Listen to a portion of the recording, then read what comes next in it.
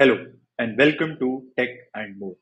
So, there are multiple automation tools in the market, but the most talked about is Selenium, that to Selenium WebDriver, right?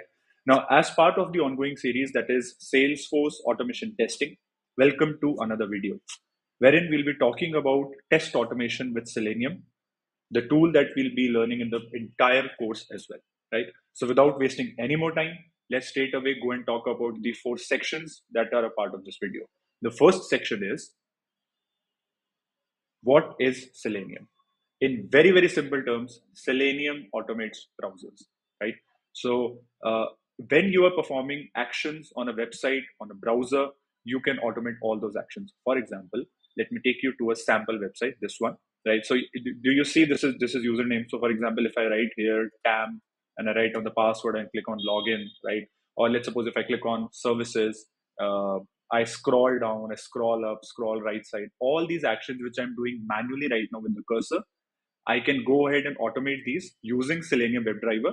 So using Selenium or its types, I can go ahead, script that, write the code or write the script once, tell the steps to the system, and then I simply click on a button and it executes or it performs all the actions on its own.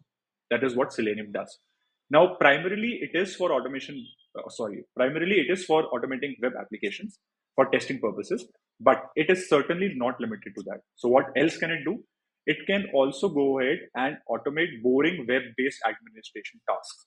Now, you might have this question that, what can be these tasks? So, for example, as an admin, you have to go every day to a website and you have to, create some data, fill out a form. A repeated task, which is very repeated, can be done again and again. For example, posting a couple of posts on some social media platforms every day, or running a campaign or anything. So all these things which are repeated, same steps, can be easily automated using Selenium, right? So this is what the USP of Selenium is, right? Now talking about the types, there are four types of Selenium. The first one is ID, the second is RC, third is WebDriver, and fourth is Grid. Now you might encounter these types at a lot of places on the internet, but the most common and the most talked about, and the one we'll be talking about in the entire series, will be WebDriver, right? So that is what Selenium is. That is what it type is. Now let's go on to the next section. The next section talks about the limitations, right? So, of course, any tool, anything comes with its own set of limitations. So, I have listed down a couple of it. The first one is desktop applications cannot be automated. And if you remember in the last section, we did discuss this, that Selenium automates browsers. Learn this three words: Selenium automates browsers. So, all in all, if it only automates browsers, it cannot automate anything which is on the desktop. Number two, technical expertise is required, especially in the case of Selenium WebDriver, because you have to learn to uh, code in some programming language. It can be C hash, it can be Java, it can be Python, it can be any language, but you have to learn it. So technical expertise is very important. And that creates that adds to the complexity as well. Then number three is no official support. That is, it is not a paid tool. It is an open source tool, right? So in case if you have any problems or any troubles, you have no organization to reach out to. But that doesn't mean that you'll have no support.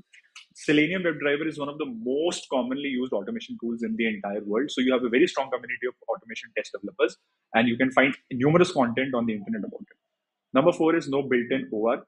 This is something which you would not be able to correlate right now, so we'll discuss it in the upcoming videos.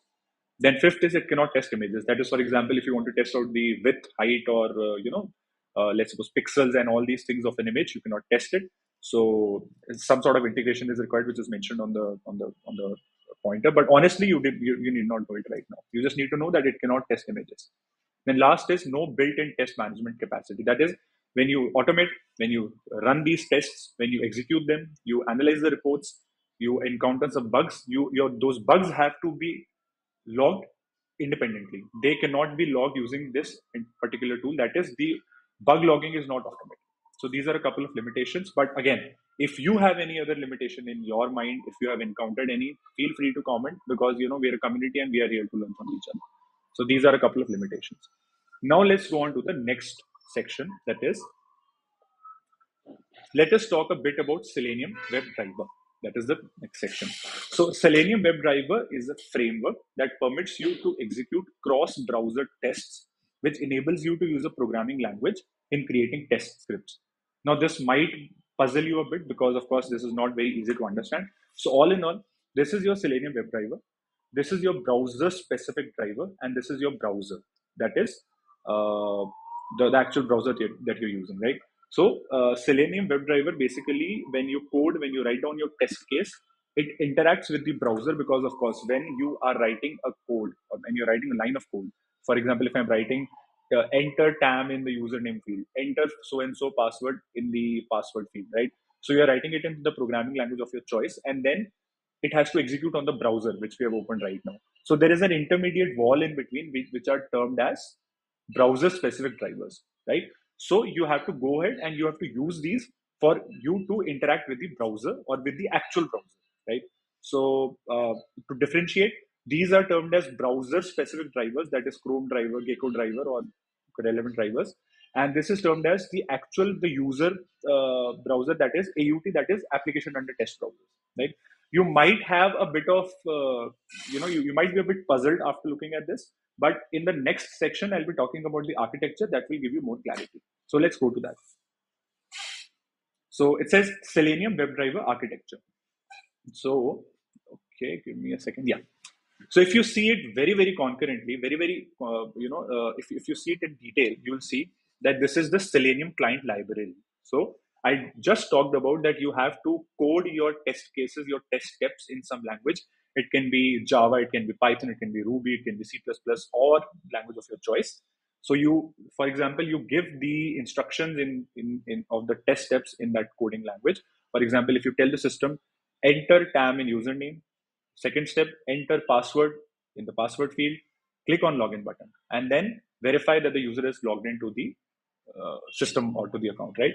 So all these are different steps that you perform manually, but you have to give them in terms of programming language, and then they're automated, right? So this is what you do in Selenium WebDriver. That is, you code it. Your work is done here. Now, when it goes to the browser to actually perform the actions, it is first translated from your programming language into JSON format.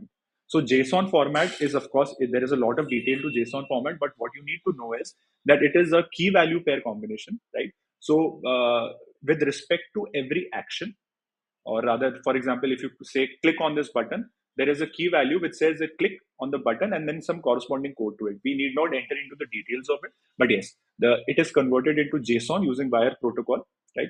And then it is sent to the browser driver and then to the actual browser, right? Now, one might question and one might be confused a bit about browser driver and browsers. So, all in all, what was the need for browser drivers? You might ask. So, if I had the Selenium, if I had this JSON format, it could directly go ahead and communicate with this UI or this actual browser that I see, which we term as AUT or application under test in the browser.